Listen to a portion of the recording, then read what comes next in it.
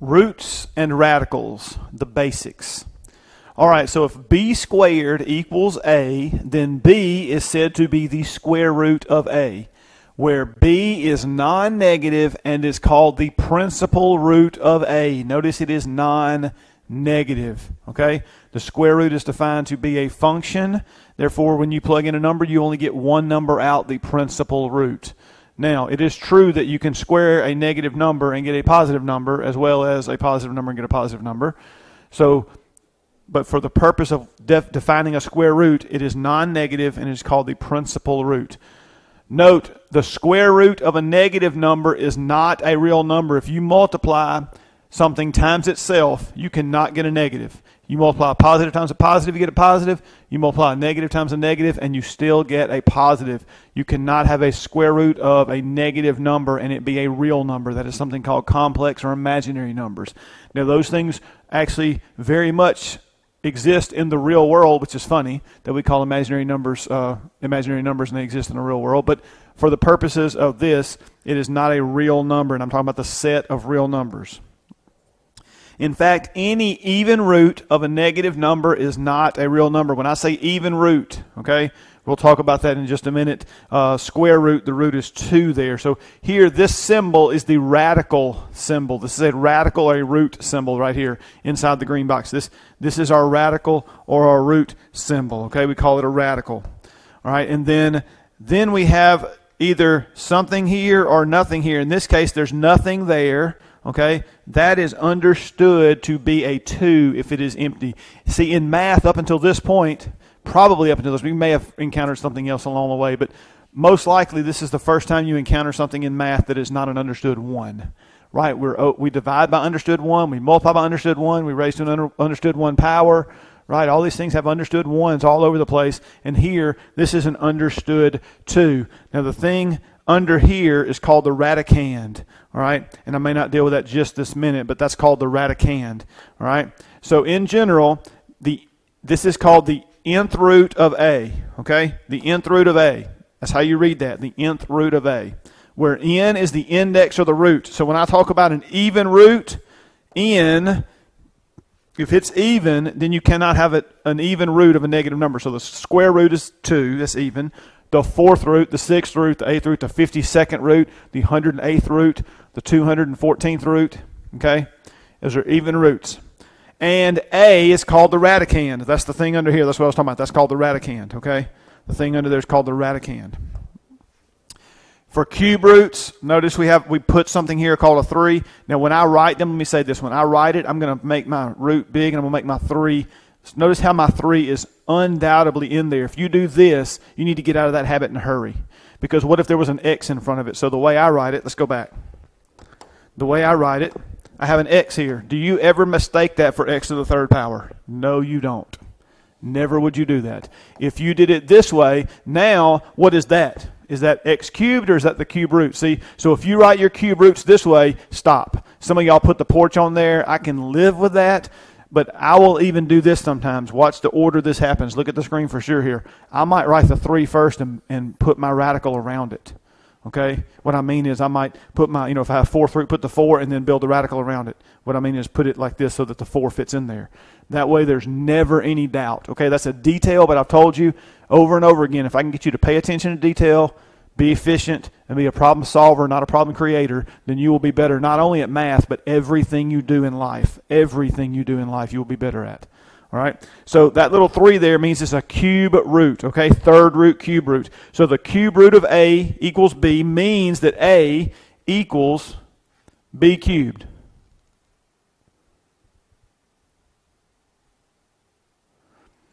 All right? So then, for any A out there, positive or negative, for any A out there, okay, let's talk about square roots and cube roots because those are the first 2 we're going to talk about and do anything with, and then we'll expand out from there. So the square root of A squared is the absolute value of A for any A. All right? The square root of A squared, remember we said it had to be non-negative, so what we're doing is we're saying, what if you square negative 3? Then guess what? You square negative 3, you get 9. Right? Negative 3 times negative 3 is positive 9. What is the square root of 9? It's just 3. It's not negative 3. It's 3, just 3, only 3, nothing else. B is non-negative, okay? It ain't negative 3. So the square root of a squared is the absolute value of a for any a. The cube root of a cubed is simply a, and that's because if you take a negative number and you multiply it together 3 times, negative 2 times negative 2 is positive 4, times a third negative 2 is negative 8. So if you take the cube root of negative 8, you get negative 2. Notice I said you can't take even roots of negative numbers here, right? But you can take odd roots. Cube root, third root of a negative is negative. So the cube root of negative 8 would be negative 2. All right? So just keep these two facts in mind as we go through this. All right? And then my other videos, all of them but one, I simplify this a little bit for you, but we'll get to that and have a disclaimer in there. All right, so what about the square root of 5 squared? So what I really want to do is I want to use this and this for these, okay? So the square root of a squared, if we remember, the square root of a squared equals absolute a, and the cube root of a cubed equals a, right? Those are the two rules we had on the page before. So let's apply those rules in this situation. So here, what's being squared right here? Just the 5, right? The 5 is my a. So this is going to be the absolute value of 5 applying this rule right here. Okay? There's no need to say that's 25 and then the square root of 25 is 5. We can go down that road if we want to, but we're applying that rule. The rule says whatever you're squaring under the square root, just take the absolute value of it. What is the absolute value of 5? 5. Remember, the absolute value is the distance from 0. It is also always non-negative. It is 0 or positive. Okay? So then the next one here, the next one is going to be the absolute value of negative 4, which is 4. If you follow the other path, what is negative 4 in parentheses squared? And by the way, that's the only way to square both the negative and the 4. If you write this down, you only squared the 4 and not the negative. All right? So I address that in another video where I talk about exponents. All right? So here, this is 16, and the square root of 16 is just 4. It is not negative 4. It is not plus or minus 4. The square root of 16 is only 4 and always only 4. All right? The definition told us it's non-negative. All right, what about this one? This one is using this rule. So my a is what? My a is 6 in this case. So my answer is just 6. Here, what am I cubing? I'm cubing negative 8. So then that's my a. So my answer is just what? Negative 8. There's no absolute value. There's nothing to think about. You just write it down. Okay?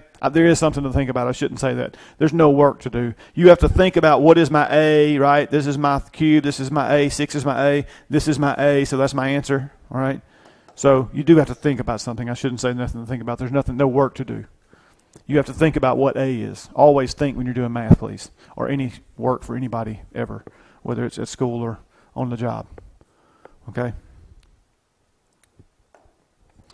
So then, what about the square root of 49? So, what non-negative number can I multiply by itself to get 49? 7. Right? The square root of 49 is 7. And if you wanted to go down the road of saying that's the square root of 7 squared and the absolute value of 7 is 7, you can. Okay? But here I want us to graduate up a little bit and go, hey, guess what? The square root of 49 is 7. It is just simply 7. What about negative square root of 49? So first, I take the square root of 49, right? This is all one thing. I take the square root first, which is 7, and then I apply the negative out front, right? I bring it down. So then this answer is negative 7 because there's a negative out front. The square root of 49 is still just 7, and then there's a negative tacked on the front. So what about the third one, the square root of negative 49? Well, look, what did we say? We could not take the even root. Square root is the second root. That's 2 is an even number. You can't take the even root of what? A negative number. So what we say is this is not a real number. Okay? Now that's a lot to write down, so I don't ever write that down. I'll write it out for you now, but I write narn. Okay? Not a real number. I let my students put unreal, not real. It ain't real.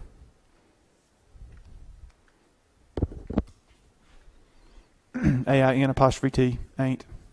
You don't have to write in and tell me I'm wrong.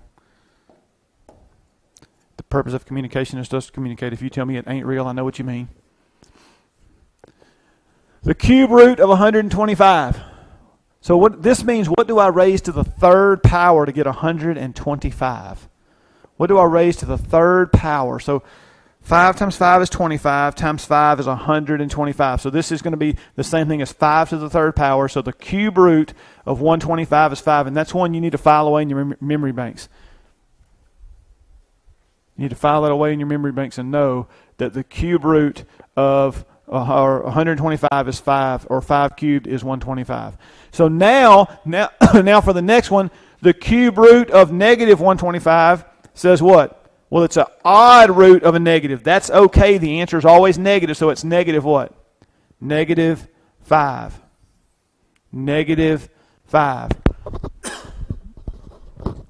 Excuse me. I had to cough for a second. So what about the fifth root of 32? What on earth do I raise to the fifth power to get 32? Well, look, might as well start. I mean, I know it's not 1. 1 times 1 times 1 times 1 times 1 is 1, right? So let's start with 2. And if 2 doesn't work, we'll go to 3. And if 3 doesn't work, we'll go to 4. But fifth powers are going to get pretty big pretty fast. So let's go through 2 times 2, right? 2 times 2 is 4. That's 2 2s, right? And then times 2, that's my third 2. That's going to be 2 to the third. It's going to be what? 8. And then times another 2, that's my fourth 2. Those are not powers. I'm numbering them above them, right? So that's going to be 16, and then I got to have one more 2. 16 times 2 is what? 32, and there it is, bingo. So the fifth root of 32 is what? 2. All right, and again, that's another one. 2 to the fifth power. Go ahead and file that away. Look, 3 to the fifth power is 243. It gets bigger faster, okay?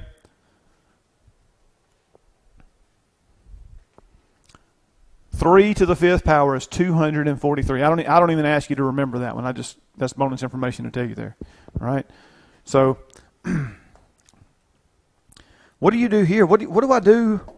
The square root of 25 plus 144. Do I take the square root of 25 and the square root of 144 and then add them? Nope. The radical is over all of it, right? It's like there's a parenthesis here. So I have to do inside my parentheses before I go to the radical outside. So to do that, I need to add these two together and get the square root of 25 plus 144 is 169. And look, I know this wasn't on your times tables you learned back in the day, little flashcards and all, or some of y'all maybe an app you used, all right? For me, it was index cards and a whole lot of writing down. They didn't even sell the flashcards, all right? So then the square root of 169 is 13 exactly. All right, 13 times 13 is 169. And then what about the next one beside it here, the square root of 25 plus the square root of 144? Now here, you have your own square root and then plus and another one. This is actually two separate terms. This was all one term with two terms in here in a parenthesis, understood parenthesis. So here, I need to take each radical separately and then add it together, okay? So what is the square root of 25? It is 5. What is the square root of 144? 12. And then I have a plus between them. And 5 plus 12 is 17. 5 plus 12 is 17. So what about the square root of a fraction? What can I do with this? Well, there's this nice property that says, hey, look, if I have, I don't want an equal sign yet. If I have a fraction, the square root of x over y, then I can say that's the square root of x over the square root of y. All right?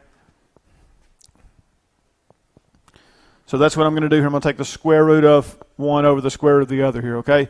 So the square root of 1 is 1 over the square root of 81 is 9. All right? And there's no issue here. This is positive. If you had variables with negatives, we're going to address that a little later in another video. But because those are positive, positive number, there's no issue with taking square root over square root here. So then here, the square root of 121 is 11 over the square root of 16 is 4. And again, you can't simplify 1/9 or 11/4, so you're done. And then what about the cube root of 1 over 1,000? Well, obviously the cube root of 1 is 1 because 1 times 1 times 1 is 1, right? But what times itself 3 times? Like what times what times what is 1,000? Well, what is 10 times 10? 100. What is 100 times 10? 1,000. So that's 10 to the third, so that's really 1/10. So the cube root of 1 over 1,000 is 1 over 10. And on this page, I have some perfect squares, some perfect cubes, and other things to know here. These are things that the different software packages that are out there, My Math Lab, Alex, Hawks, and there's others I've worked with in the past. They have different names now, I think, but I've seen these things over the years and even taught before they had these packages and now. And look, I think I've seen all the way up to 25 squared. I've seen all the way up to 25 squared. I've seen up to 11 cubed. I don't think I've seen 12 cubed before, but I've seen those two at least. And so I just always tell my students here, you need to know these. Now, I know you learned all the way up to right here. You learned all this right here with your little times tables and your flashcards or your apps or whatever you use, okay? I know you know all the way up to 12 times 12. All right, but a couple of things I want to point out. 8 squared is 64, right? You just need to know that. When you see 64 and you're in square mode, 8. But then also look at 4 cubed. That is also 64. So you need to be careful when you see 64. You understand I'm looking at squares or cubes, okay? And what the context is there. I want you to be so familiar with this. If you're riding down the road and you see the number 289, I want you to think, oh, that's 17 squared. You can even blurt it out and make everybody in the car think you're a math nerd, okay? Because you would be if you said that, right? But that's okay. I want it to be like a reflex, okay? Like a reflex. So if you see 361, you think, oh, 19 squared, right? If you see 216, I want you to think, oh, that's 6 cubed. Look, you need to know inside and out 1 through 5.